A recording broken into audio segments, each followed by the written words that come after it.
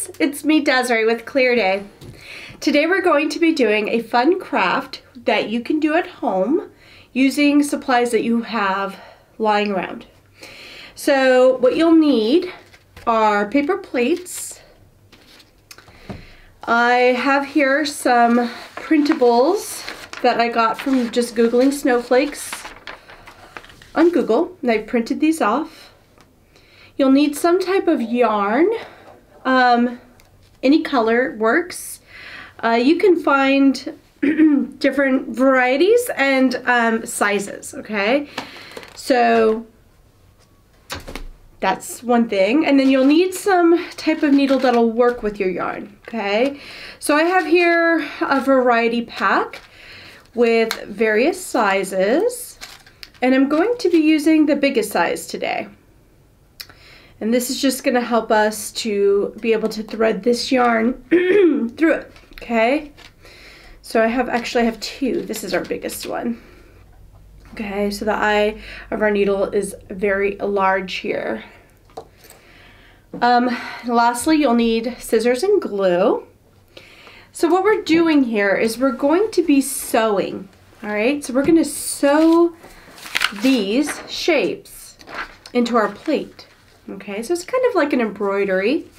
What you're going to want to do is glue your snowflake into the center of your plate.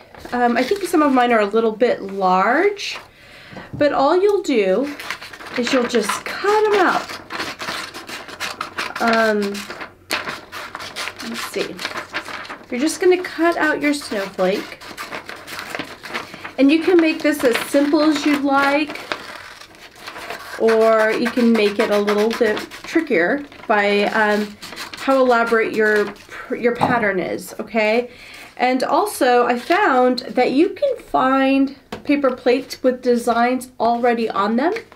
Usually Michael's or the Dollar Tree will have them according or depending on the season that we're going into or that we're currently in. And they're pretty inexpensive, but in our case, all intents and purposes, we are going to be using a printed out shape, okay?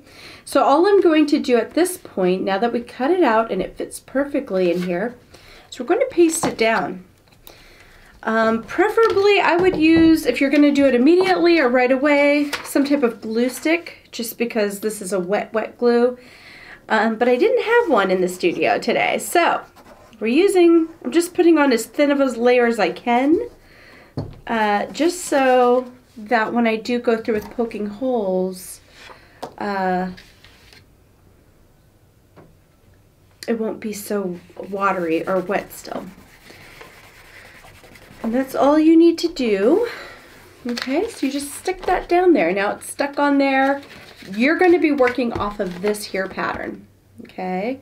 And we're going to try to embroider it on this side of our paper plate. To poke your holes, you might find that it's easier if you have some sort of a device where you can easily just kind of go through and poke. And you'll want to do that on a carpet or some type of surface that, you know, isn't going to get damaged, okay? So just keep that in mind. And I'm probably going to use our sharper needle here to go ahead and poke my holes through. So this is all you're going to do. That's it. We're just trying to get through our plate here. And we're going to go through it and we're going to poke holes throughout our entire outline. So I'm going to do that and then I'll come back and we'll start the process.